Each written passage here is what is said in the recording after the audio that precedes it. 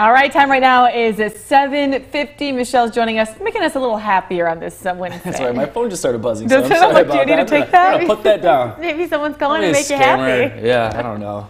Anyways, what do you have for us this morning? The first one I actually loved. It's just Okay, good. spending money, but for other people. I think we can all say that always feels good when you're like, you find that perfect gift for something or Yes. someone, and you get excited about it. I mean, I get excited and then they return it. And then, well, some of us. Help us out. Anyways, Make us Michelle, what do you happy. have for us? Yeah, that was our first task today, to spend money on someone else. You know, I already got an Instagram message from someone who was like, okay, you got it. I'm spending money today. So Oh, okay. that's an That's easy awesome.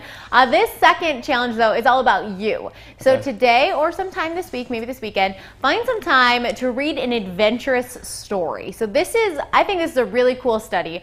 A 2012 study found that when we read about someone else's awe-inspiring experience, we are more satisfied, less stressed, and more willing to volunteer our time to help others than if you were shown an image just to make you happier. That's awesome. So I think it's easy too, Yeah. right? Yeah, it is, Read yeah. a book. That's Be it. happier. Read a These are book. some books that Instagram said were actually, this is books for, I think, middle school students. Okay. Adventurous books. I think, you know, there's so many different versions of adventures. My favorite books I have at my apartment are like the Little Miss and Little Mister books, like Mr. Small. Do you know what I'm talking about? No. All right, well, I'll have to bring them in sometimes. But there's a Mr. Adventure, so you can read that. It Fun. just take a couple minutes.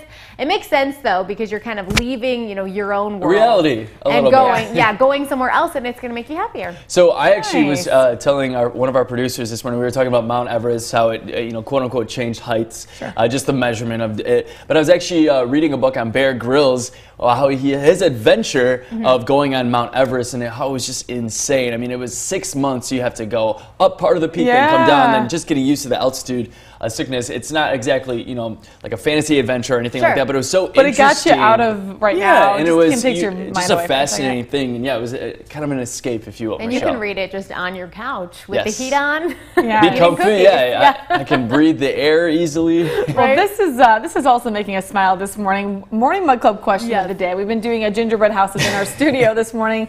Elliot and Joey really kind of, I don't know. Going head to head. Going head to head, I More, would I think, say. I Look think at Joey and I these. are actually more enjoying the candy, the materials. I know, of we're all our just homes. like, yeah. So I was saying, I think Joey's is definitely more structurally So his sound. is the one on the right. Yeah, so Joey's is on the right. Mine, I would say, is a little bit more, maybe more colorful, creative, but Joey's got a tornado in there too, so very true to his craft, if you will. Yeah, so let us know. Go to our Facebook page, put your vote in.